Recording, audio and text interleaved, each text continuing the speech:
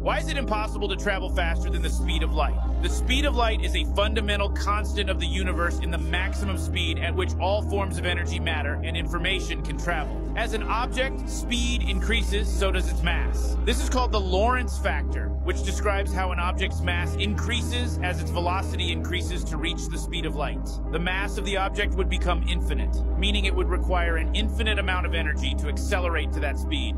However, the law of conservation of energy states that energy cannot be created or destroyed, only transformed. Where in our universe can we find this infinite energy equivalent to transform? Another reason we can't travel faster than the speed of light is that it would violate the law of causality. This law states that cosmos happened before the effect.